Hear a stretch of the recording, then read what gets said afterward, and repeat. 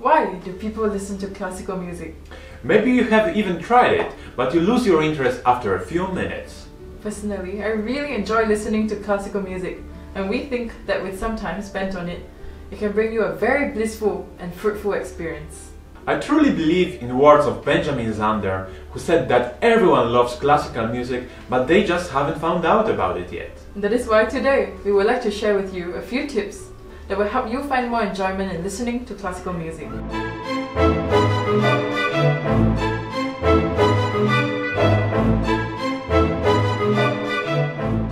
Hello everyone, this is Unclassical Musicians. My name is Mateusz. And I am Michelina, and we would like to welcome you to our new channel.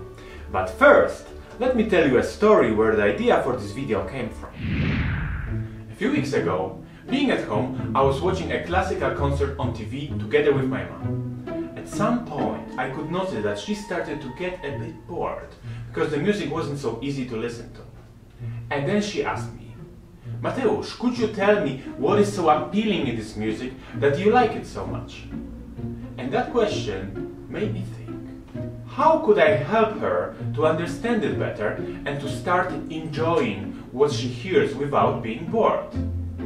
I believe she's not the only one who have struggled with that, and my role as a musician and as her son is to give her and you few tips to better approach it the next time. I realized that defining that answer helped even me to better understand the real purpose of performing the music. But let's get to the point of this video. For me, music is like a language. A composer can express his emotions through the piece that he writes. I approach every piece like I would listen to a story. This story can evoke certain emotions like joy, sadness, anticipation, fear, or even anger. Knowing a little bit about a composer can help us to relate the piece to events that happen in his life, what gives us even more insights about the music. I could also compare it to a feeling when you read a book or watch a good movie where the action totally pulls you over and you're on the edge of your seat, anticipating what is going to happen next. Of course, everyone can have different feelings, and that's totally okay. This is another cultivating thing about music, that it can impact us in many different ways, and there is not only one truth. We would like to encourage you to explore it and find your own way of listening to classical music. And let us give you our 3 tips on how you can better approach it the next time. Tip number 1. Name the emotion. What do you hear? And specifically, how does it affect you? Listening to music can evoke in you certain feelings, memories, or emotions. Ask yourself, how does the music affect you? Is it full of nostalgia, bitterness? Does it make you very anxious, or even engulfs you in rage? Music affects us in so many different ways. We only need to be more aware about it, and I'm sure with some practice, you can become even more sensitive to these emotions. Let me give you an example. So the first themes of Dvorak's famous Symphony No. 9, in the first movement, it is dark, a little mysterious. Yet you can also sense the excitement for an adventure. In the second movement, there are these long, beautiful, calm melodies. In the fourth movement, it is grand and triumphant. Imagine walking down a row of fanfare trumpets and brasses. Okay, now it's your turn. Try to name the emotion you feel while listening to these short excerpts. Please leave your answers in the comments below. We are very, very curious to see your answers, as each of us experience music in a different way.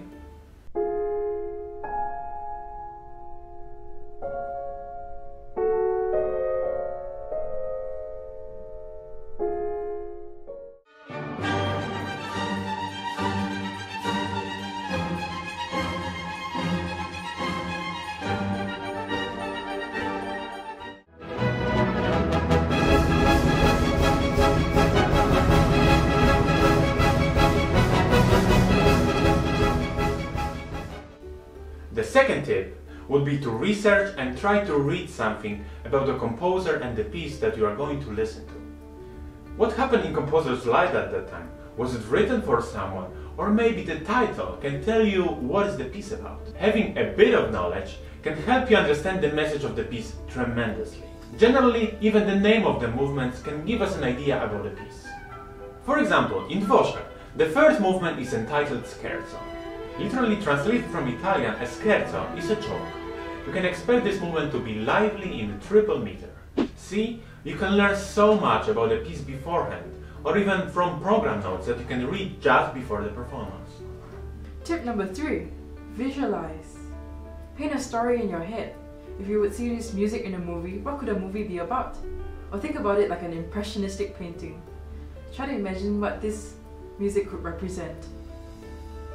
Sometimes I have a whole adventure happening in my head. I imagine cowboys, spaceships, lightsabers, guns, and this is usually paired with exciting, fast-paced, high-tension music. Other times I imagine being at the beach, looking at the waves, some small, some bigger, perhaps some animals running around. They're not doing much, but they're happy. With another type of music, I imagine someone crying their eyes out over a loss of a friend or a family member, and then acceptance after the sad period. One thing that helps is when you're watching any movie or TV show, try focusing on the music and decipher why the music is being used in each situation. Perhaps to create tension for the plot, or to highlight the beautiful nature landscapes on the screen. Go wild with your imagination. Another tip that could help visualize the music is to go to a museum near you with a classical music playlist set on random. Listen while you enjoy the art. Does the music match what you see? If not, skip the next track. Does the next one match? Why? So those are our tips on how to find enjoyment in listening to classical music.